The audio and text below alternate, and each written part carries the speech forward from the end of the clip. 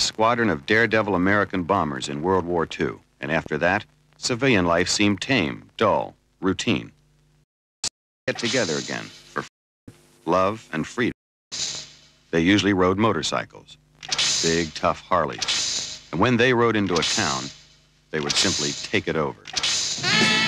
They say I'm nasty, nasty. Society branded them renegades. I'm a nasty son of a gun. They fascinate us. They scare us. They're the Hell's Angels. Other people die, I laugh about it, you know what I mean? Death amuses me. This is their story, their film. Hell's Angels forever. The wild ones. The powerful ones. The public image and private rituals. What do you say? The secrets. Scandals. The truth.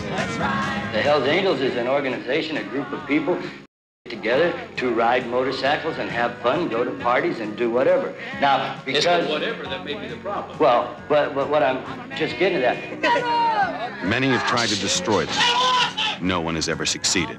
They either have with us or kill us, because they can't ship us anywhere, nowhere else will take us. Shoot us or get used to us. And if you decide to shoot us, you better get everybody in the first shot.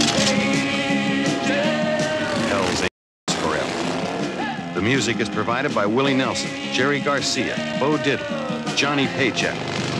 The action is provided by the Hell's Angels. We don't care about nobody but ourselves. They ain't a man alive, time or another, but we should be the Hell's Angels. We are the elite of the elite. We're it as far as we're concerned. They've been called heroes, rebels, and they cut a path across America that will leave its mark forever. The greatest pleasure in life is doing what people say you cannot do and doing it with the people that you love. Together, they're an awesome force. This is their film, the true story of an American phenomenon, the Hell's Angels. Hell's Angels forever.